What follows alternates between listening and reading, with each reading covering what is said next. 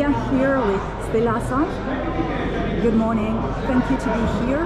Good morning. We are here in a very important event which has been organized just to speak about the future of democracy.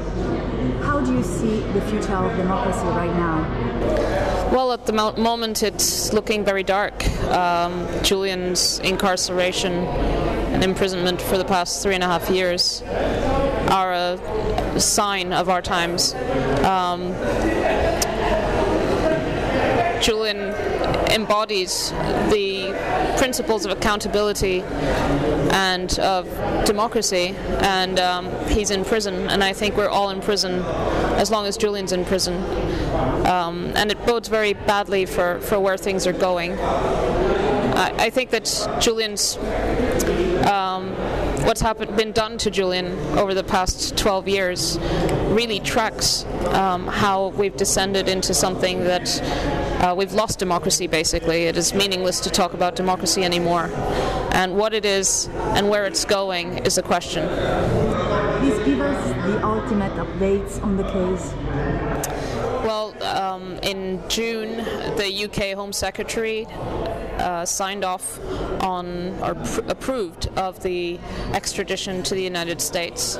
In the UK, you can still appeal that decision, so Julian is trying to appeal that decision. But the reality is that Julian could be extradited within a matter of months. We hope that the High Court will hear the appeal, but they have no obligation to hear an appeal. So at the moment we're waiting to hear back from the courts about whether and when an appeal hearing will be heard. And of course the United Kingdom is trying to withdraw from the European Court of Human Rights system. So even that avenue of appeal, which has always been kind of the last safeguard for people who are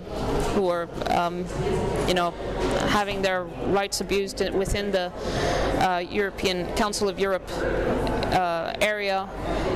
The UK wants to withdraw from that system, and so Julian might not even have resort to the European Court of Human Rights, although we hope that he will, and that if he does, then the case will be stopped at that stage, and that the UK will honor the decision of the European Court of Human Rights. But obviously it's looking like the UK government just wants to withdraw from every international safeguard and go its own way into a very dangerous place.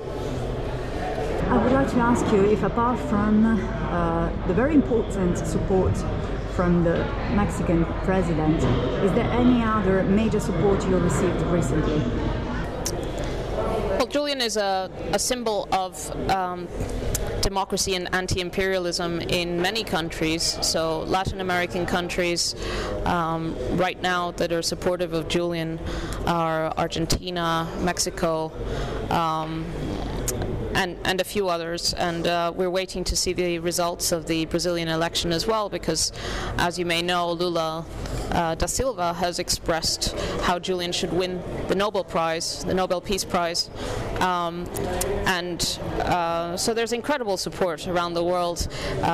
The political persecution of Julian is well understood all over the world. Julian is the foremost political prisoner in the world right now. He is being punished and persecuted because he did his job as a journalist, and he is being punished because he revealed war crimes and criminality by the superpower.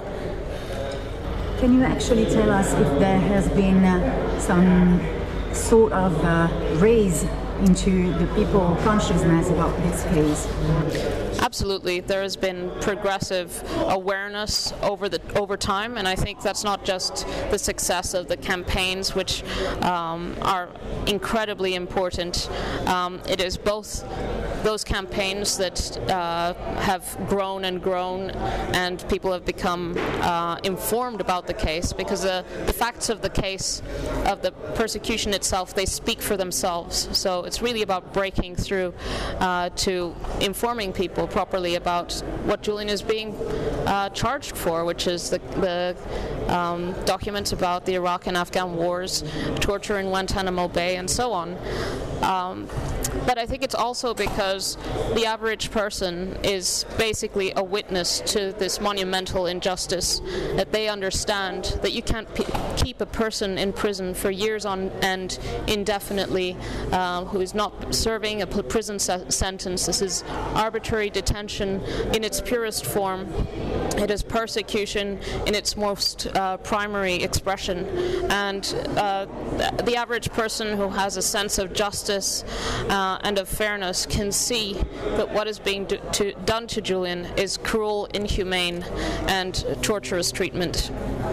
And regarding this last topic that you brought forward, it's very important for us to understand the human part of the story. I would like to know, when was the last time you could see your husband, your children could see your husband, you could see each other, and how's his health right now? Well, Julian's health is deteriorating by the day because that is what prison does to you. He's in a single prison cell in the United Kingdom. In that prison, they have prisoners in their cells for over 20 hours a day. So the isolation is extremely difficult for him, and obviously he's not getting the type of physical movement that he needs in order to stay healthy. And he's fighting an enormous fight from that environment, so it takes a huge toll on him, and the sheer injustice of it would be extremely difficult for any person to deal with. But Julian's incredibly strong, and he's energized, and he knows there's a lot of support around the world. So he's energized by the fact that people are mobilizing. They're mobilizing all over the world. Tomorrow there will be a bunch of actions in many countries, and then on the 15th of October here in Italy, and in other parts of the world there will also be actions for Julian's freedom. And it's important to keep the pressure up, to raise the pressure, so that Julian's case is truly understood for what it is, a political case, a political persecution, not a legal process, because it's an abuse of the law in order to persecute a person.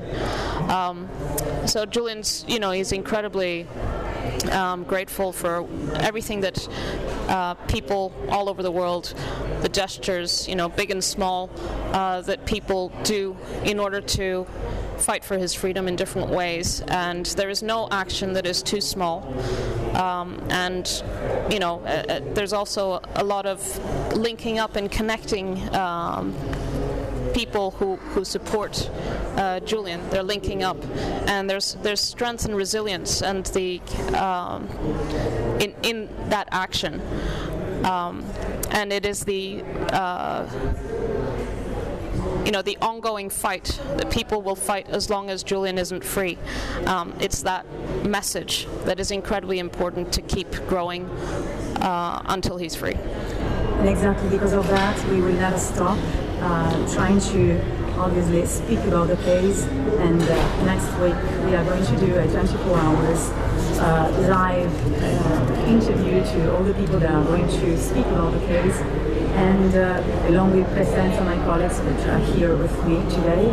And is there anything else we can do to actually bring forward to the attention of everybody what's going on, and what is your very last hope at this period to bring forward justice into this case? Well, Julian has stood up for people around the world, and now people around the world have to stand up for him in order to free him, and that's what it will take in order to free him. The 15th, the marathon, 24 hours to free Julian, is incredibly important in order to integrate and consolidate support, and we have to keep these actions up, and people need to be more and more involved and follow what's happening in the case. Follow me, buy Neil Smeltzer's book, by Stefania Maurizi's book.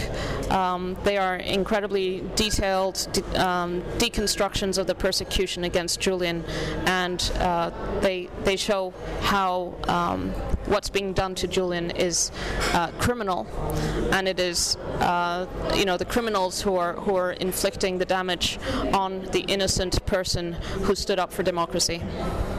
Thank you so much, Stella.